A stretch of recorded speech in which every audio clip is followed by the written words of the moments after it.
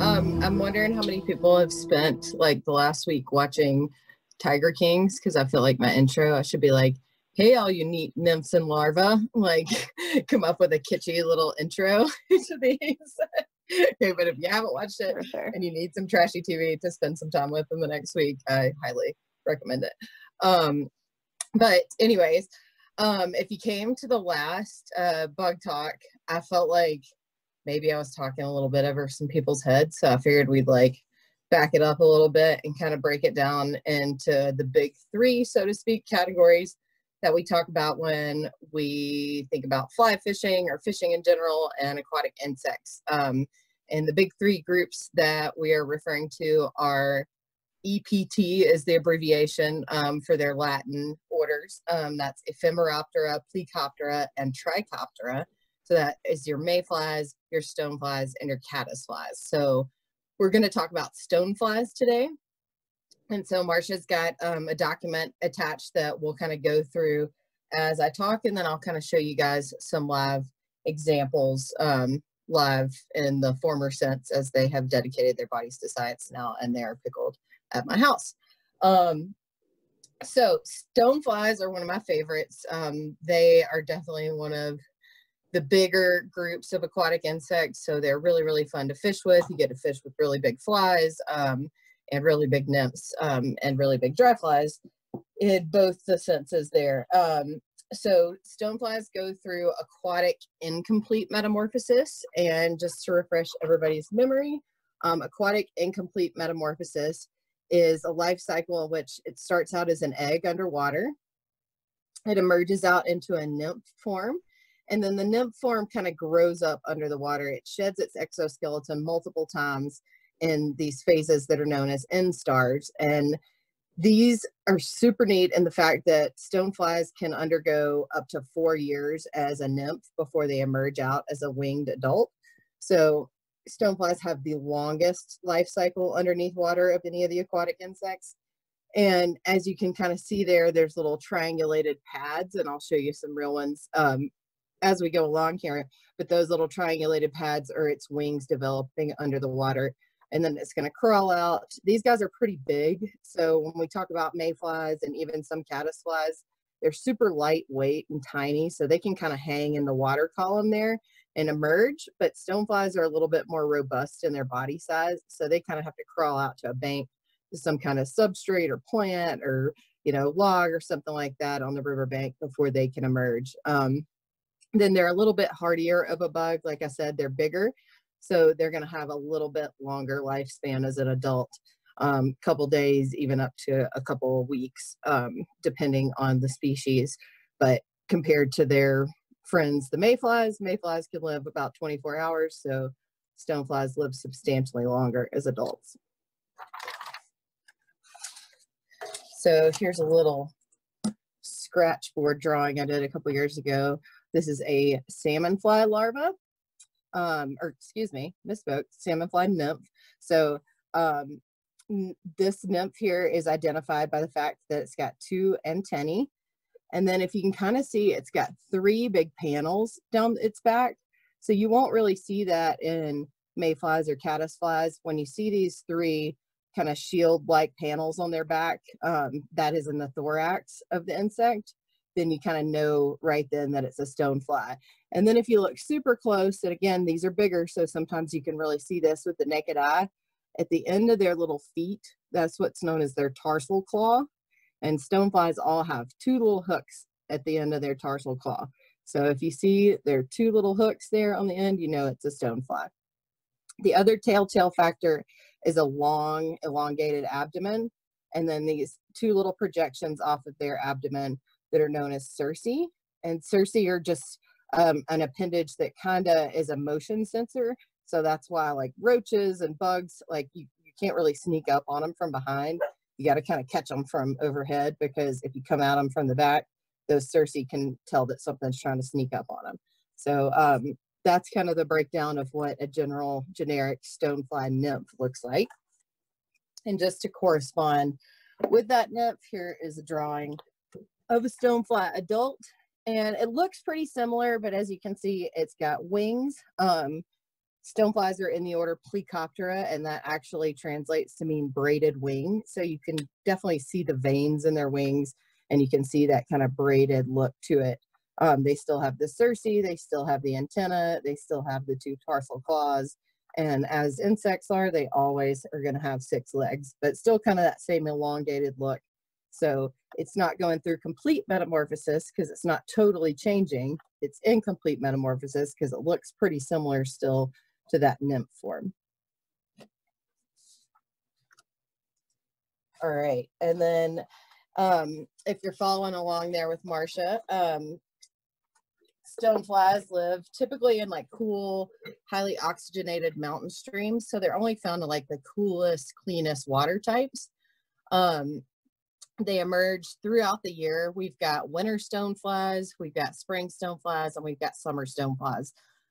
There are some early fall stoneflies as well, but there's not really a ton of late fall ones. That's kind of the only season that we're missing out on a big stonefly hatch. They kind of start in the winter with what we know as little black stones, and I collected some of those actually this week. So now this is when the fun part of Maggie doing Zoom hits, and I'm going to flip you guys around. So I got some little black stones here. And just to give you kind of a reference, that's my fingertip. So it's itty bitty. Stoneflies come in a variety of sizes. This is a Capnia stonefly. And I believe that is on the first slide there, Marcia, of the specific bugs. It's like 3 or 4 slides in. Is that on the PDF file? Yep. Okay. And I kind of skipped this, but stoneflies have 2 different movement groups and 2 different functional feeding groups. They can be clingers as far as movement, or sprawlers. And when we talk about clingers and sprawlers and these different ecological terms, we're really talking about general stuff about how they move. So if it's a clinger, it's clinging to a rock. If it's a sprawler, it's kind of sprawled out on the bottom on detritus and on different substrate at the bottom of the river. When they feed, the majority of stoneflies are going to be shredders. So they shred all the leafy goodness at the bottom of the river after the fall, and they feed on a lot of different plant material that we find as well. And then they can also be predators. So they're one of the meaner aquatic insects that we have, and that they will also chomp other aquatic insects. But these are Capnia little black winter stones. So they are clingers, and they can be predators as well. They are univoltine, so that means that they only have 1 generation per year. And they can be kind of a caramel brown to a dark brown to a black in color. These guys didn't survive very well, but that's actually a male. He is wingless, so they don't get to travel very far. They kind of scatter along snowbanks in the wintertime, and then eventually become trout or bird food. When you're running across a white background and you're a solid black little critter, it's really hard to stay safe. Right there is the female version, and she's got bigger wings. And sorry if this is blurry, I'm trying to get it to focus here. But she has wings, and she can fly off and kind of do her own thing a little bit more so than the males can. This other one here that's more of the caramel color is another family of winterstone. But just to kind of give you reference there, in the size wise, the winter ones are really, really tiny.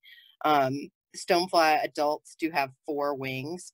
So you can kind of see in the caramel colored ones that there's not just 2 wings there, there's actually 4. So that's a really good identifying feature as well. If you see stoneflies flying in the air, they kind of look like little helicopters, and you can really pick out those 4 wings. They definitely don't look like 2.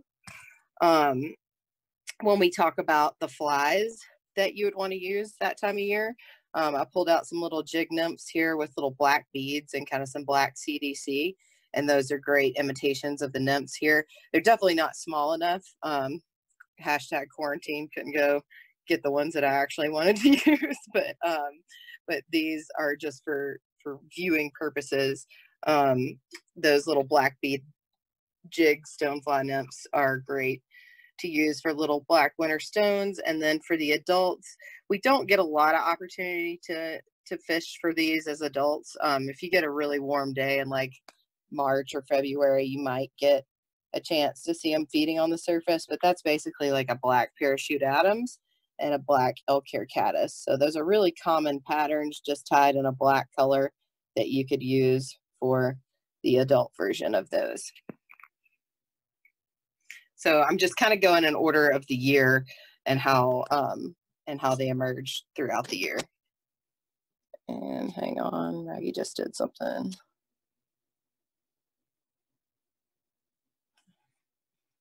Sorry, just cut you guys off. And as I said in my last deal, these little fly cups are like my favorite things to store bugs in. So I highly recommend keeping those when you go to fly shops. So after the winter stoneflies, then we start getting our spring stoneflies. So I'm going to kind of change them out here. So they're going to kind of get bigger as we go along. So this is a little spring stonefly. It's in the family Chloropurlidae. So you can kind of see in the size compared to the little black winter ones, it's definitely bigger. So your flies are going to get a little bit bigger as well. I'm going to pick all these. Oh, and he died. So that is a nymph right there. And again, sorry if you're having trouble seeing some of that. You know, for this thing to be called zoom, I'm struggling with learning how to actually zoom.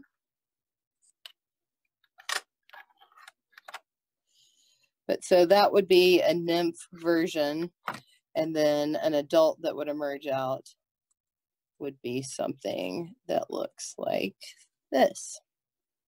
So again, these guys have dedicated their bodies to science, and they're not always in the best condition because they're dainty little bugs. But there's another one you can kind of see. That one's known as the squala. So again, a little bit bigger in size, definitely bigger in the adult size. The male, it has the same thing as the Capnia stonefly, so it actually has shortened wing as well. I know it's a squala because he's got that little light colored band on his head. And you can figure out over time different identifying characteristics of these bugs. But I do think it is cool to kind of see them side by side with what the actual fly is that you're using to imitate. So let's get rid of our winter bugs there. So if I'm trying to imitate these spring stoneflies, these squalas, I would probably want to use something, you know, if I want to get really big, I've got like a little chubby here in kind of a lighter caramelly gold color, kind of got a brownish goldish dubbing underneath. And if I wanted to fish a nymph version of that, you know, something like a pheasant tail jig, that darker color would definitely work. It's got kind of the same CDC collar around it as the color of the nymph there. So again, flies kind of get bigger as the year goes along. And those are squala or spring flies. These guys are not going to have any noticeable gills on the nymph too. And you'll see that kind of later on.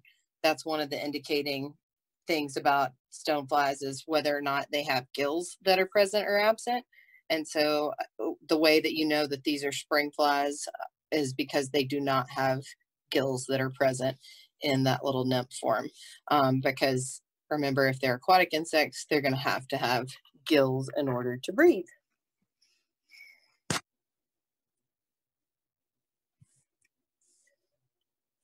So I'm going to get rid of those guys.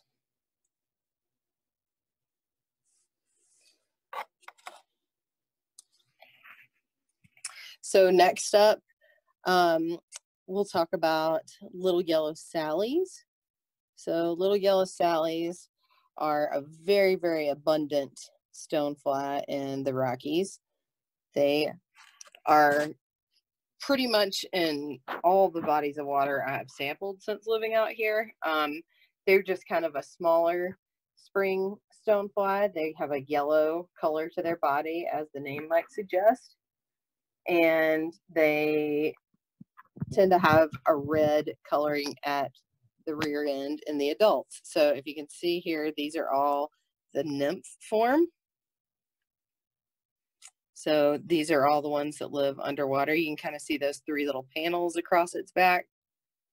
And it's got its 2 little cerci and the long, slender body. And then as far as the adults go, the adults look very similar, but just with wings. So you can kind of see there the winged version. And you can really see on that one the 4 wings.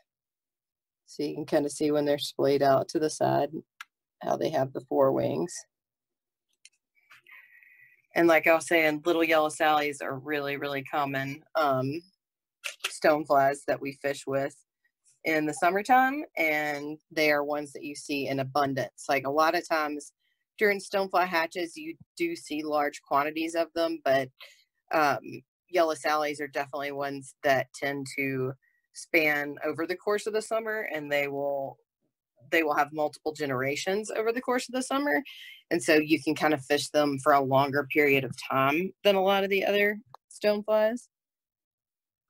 So for a nymph yellow sally, this is a little pheasant tail there with like a chartreuse kind of yellowish collar around it.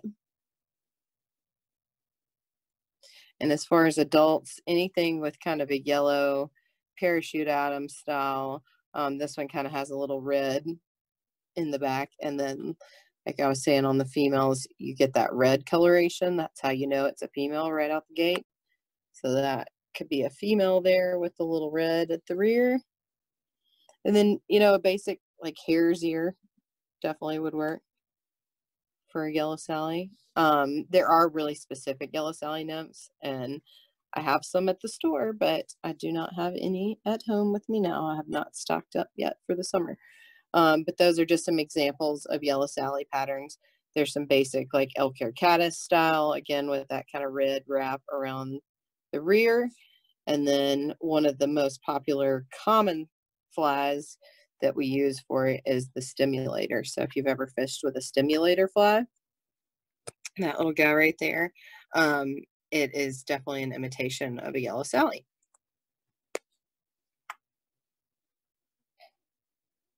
So those tend to come out, like I said, after the little spring flies. But then we may have some other emergences in between those coming out, or the squalls coming out, and then the yellow sallies coming out. So we'll put those guys up.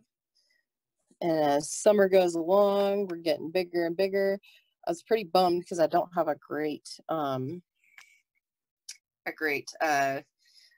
stonefly nymph. I'll actually show you if you're following along here, Marcia, if you want to pull the Prelodidae slide up. So there's several different families. This is the same. Yeah.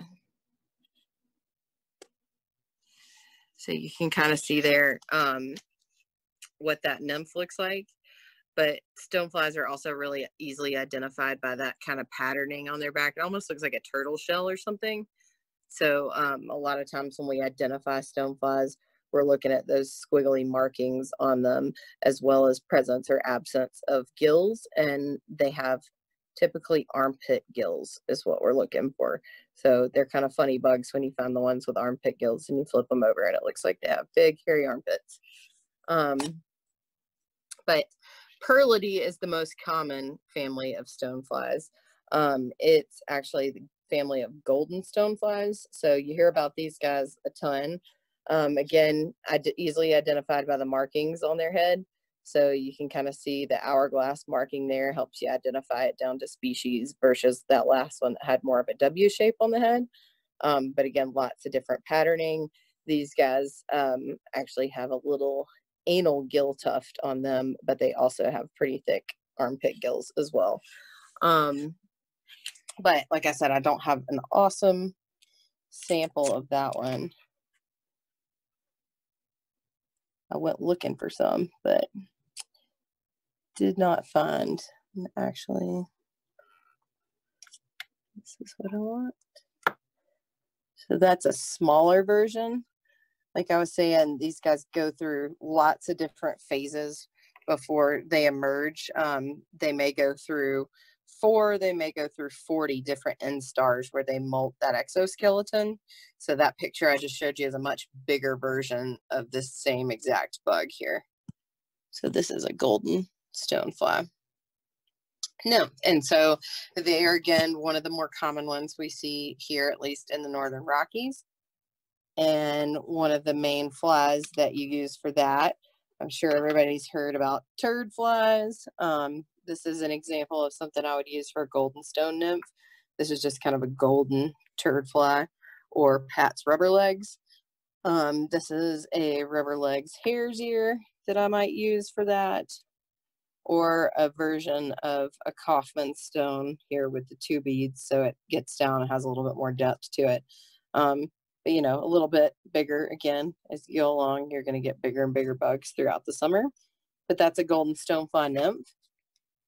As far as a golden stonefly adult, this is what it would emerge out to look like. So here is a golden stone adult right there. And a fly that I might use for that would be like this guy here. Nice little bullet head stonefly pattern. If you can see that little black clump on the rear end of it, that's supposed to imitate an egg sac that it's about to drop over the river. So that can always be really enticing to fish.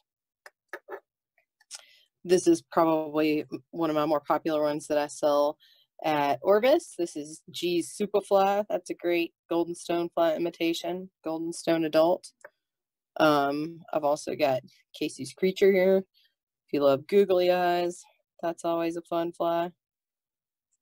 So again, bigger stuff, a little bit more fun.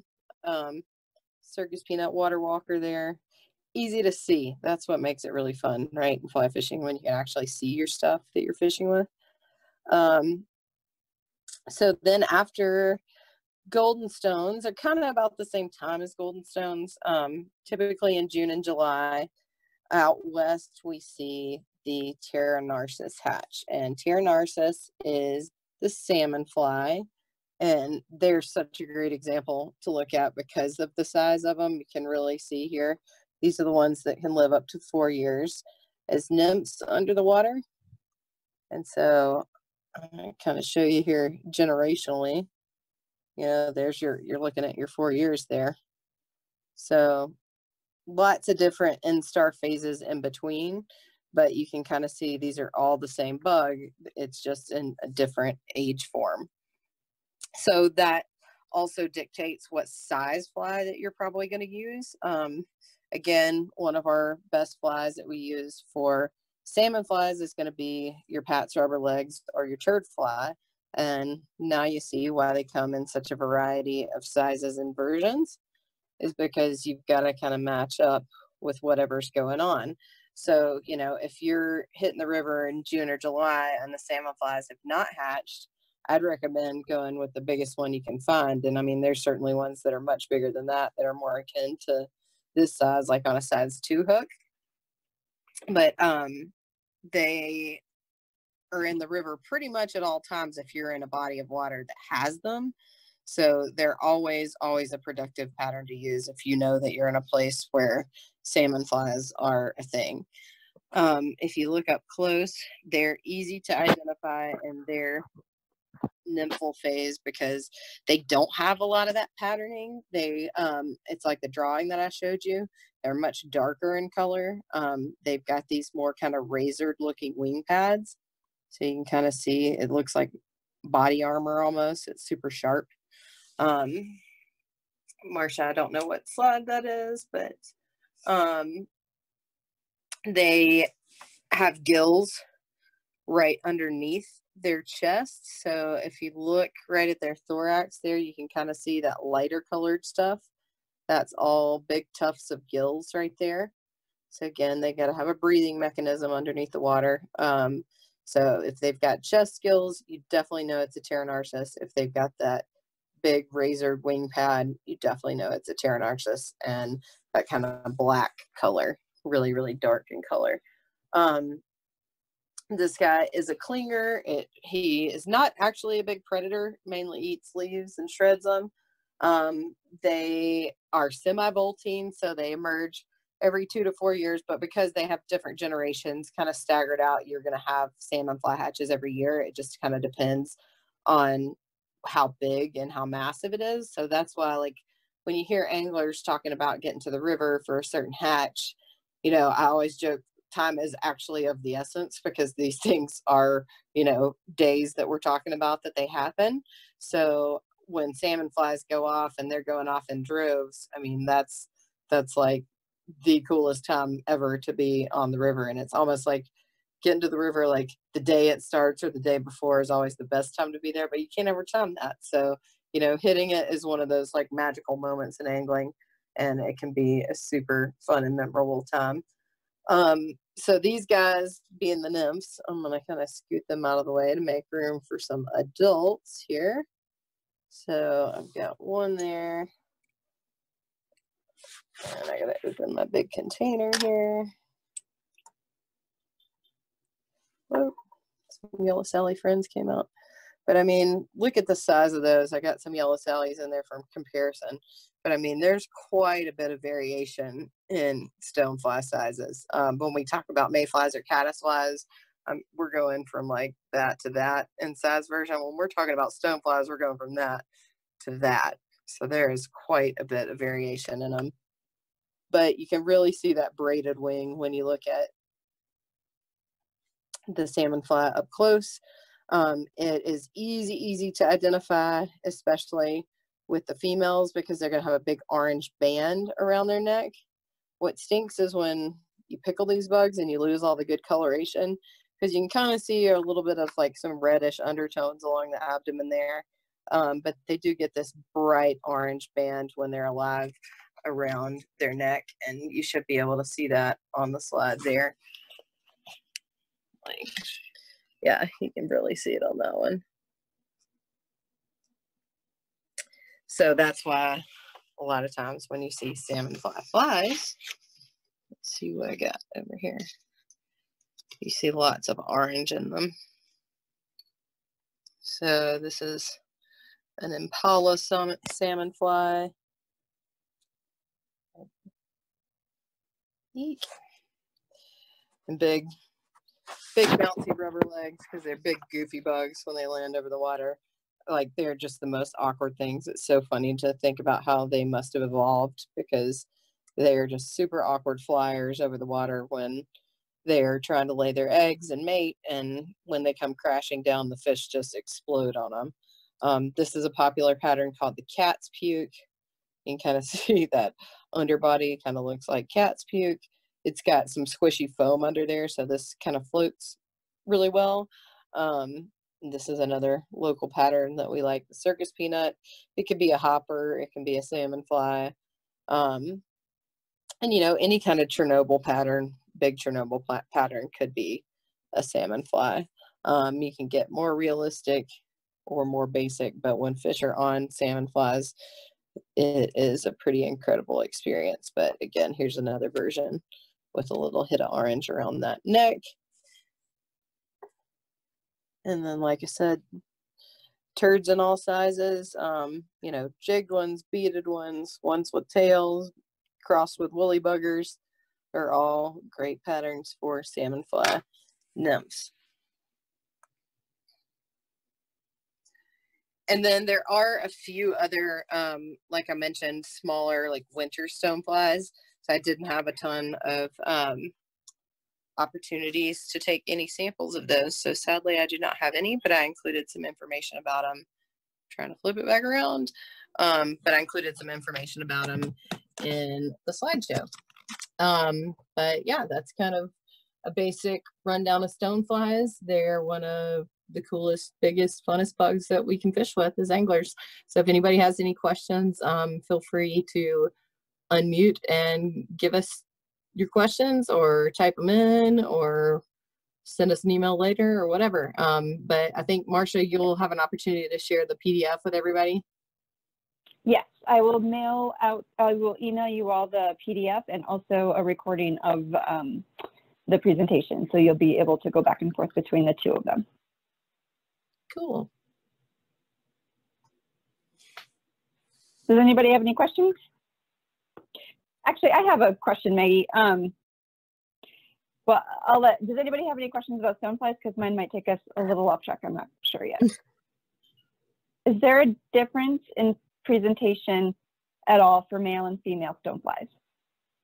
Yeah, so a lot of times you're going to see sexual dimorphism. You're going to see like 2 different sizes in them. Typically, the female is going to be a whole lot bigger. Apologies for not calling that out on the salmon flies, but yes, there are big size discrepancies. The little black ones in the wintertime, the males with the shorter wings, the spring squallas, males have the shorter wings, smaller body, but pretty much always the female is going to be larger than the male.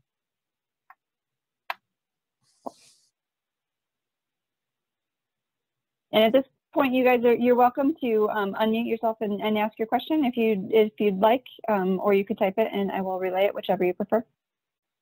Totally fine.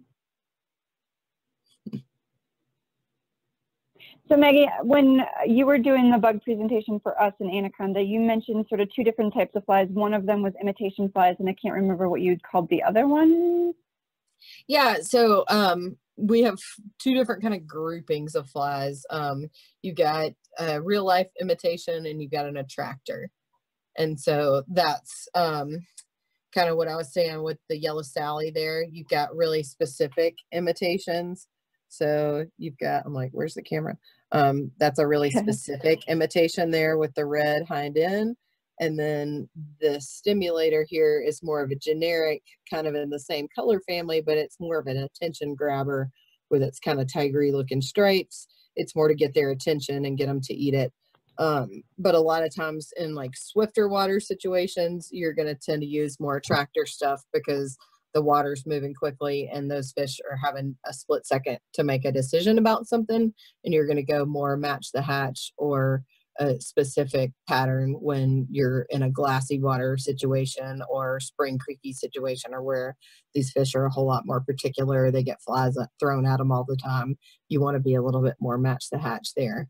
But that's what's really fun about, salmon flies, is that since it only happens one time a year, they're not super particular about it, because it's not like you're throwing salmon flies for even a month out of the year. It's literally like a week out of the year. So they might eat this guy that doesn't really look so much like it, or they might eat this guy that looks a whole lot more realistic. What do you look for when you are on the river to decide what pattern to use? I mean, I do a couple different things. I have a little kick net set up that I take with me.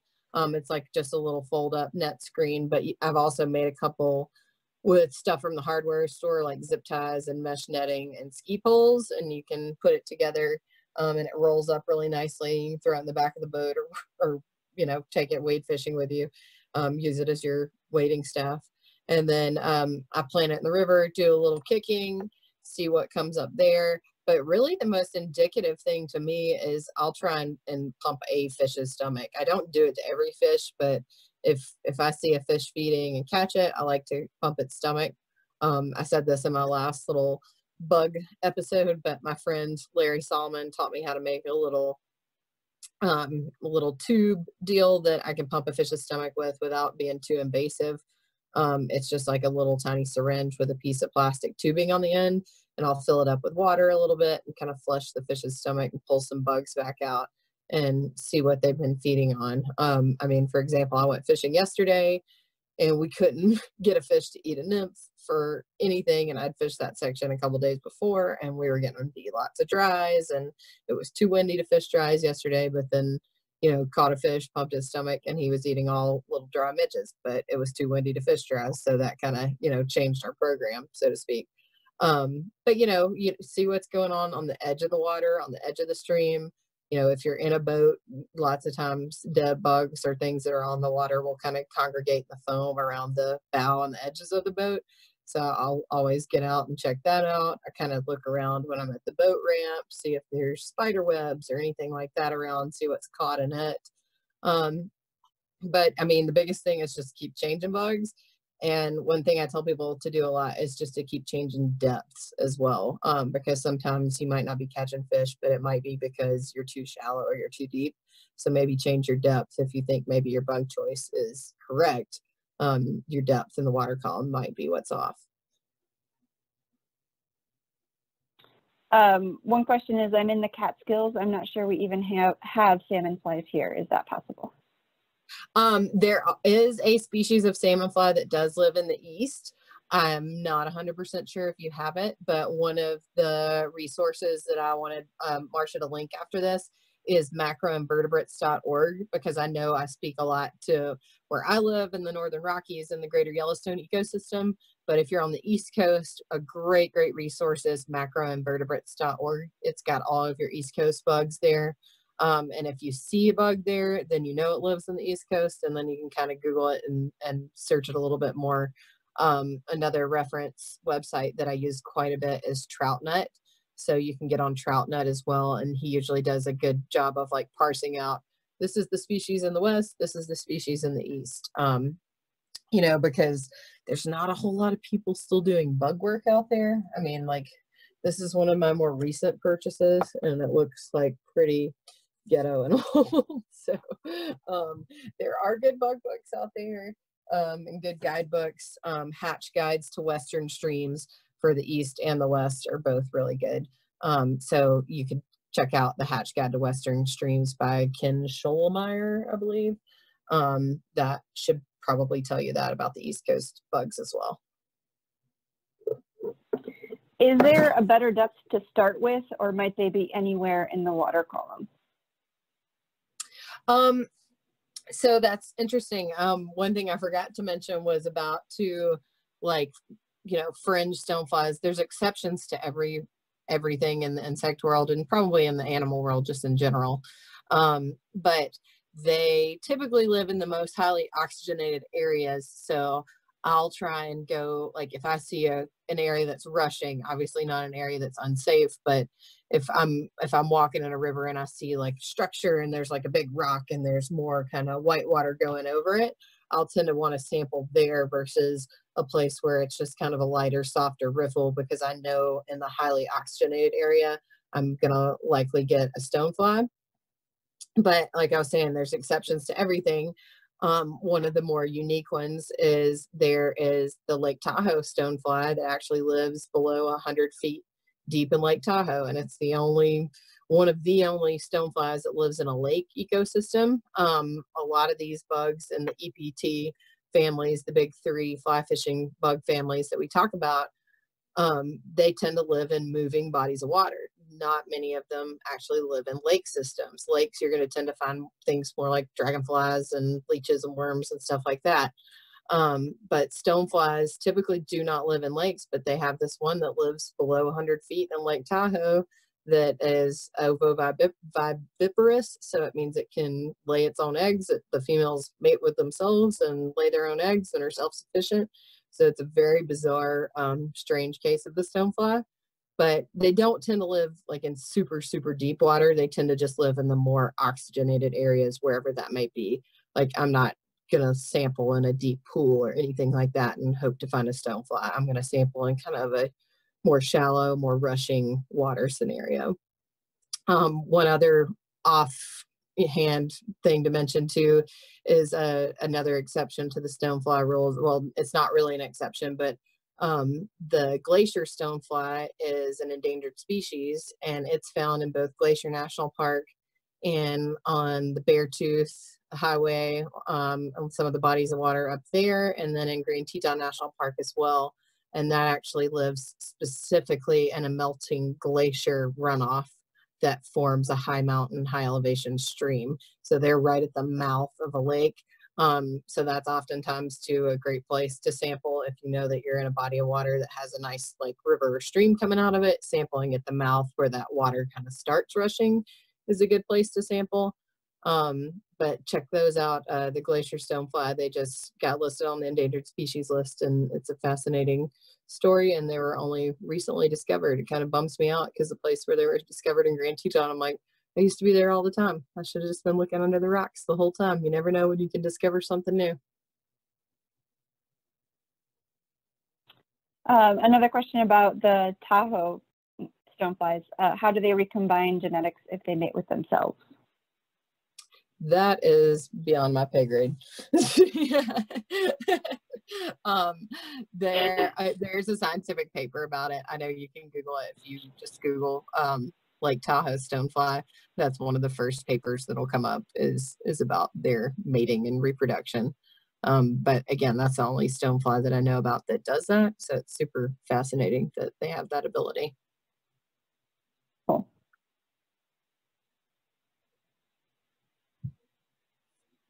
Is there a temperature that stoneflies prefer, like water temperature, when they're more active or when they're more dormant? Well, I mean, for emerging, there will be certain ranges of temperature for sure. Like I think it's 57 to 60 degrees is what they prefer to emerge. But no, I mean, they'll, like, if the water gets too cold and they're in too shallow of an area, all insects have the ability to kind of go dormant if they need to, if their bodies get too cold. You know, not everybody is like a pine beetle that can convert sugars into alcohol and not freeze during the wintertime. So they definitely can have dormant phases. Insects either go dormant in the wintertime in the egg phase, the nymph phase, or the adult phase, but pretty much all stoneflies are going dormant in their nymph phase. So yeah, I mean, they're not going to be like crawling around and super active in the middle of the winter, but it is pretty crazy. Like if you're around a body of water that has salmon flies or golden stones or some of the bigger, more robust bodied ones that have to crawl to the shore, they get super active in the days and weeks before they hatch out into adults. And like you can turn over rocks and you can just like pick up handfuls of them. And it's pretty crazy how active they get at those times. Very cool. Any more questions?